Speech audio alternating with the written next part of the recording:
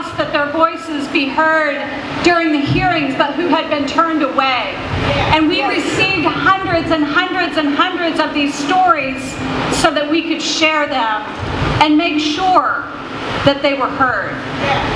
But what was fabulous was that when the folks in control that night, the presiding officer, decided they were going to not just bend but absolutely break some of our Senate rules and make me close my mouth, I had a few good friends in the Senate Democratic Caucus.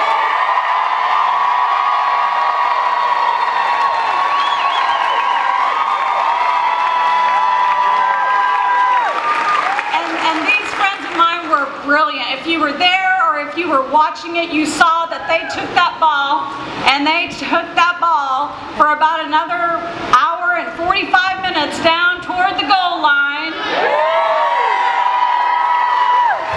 And along the way, at every turn, rules were broken again and again and again until finally, at about 15 minutes before midnight, the people rose because they could not take it anymore.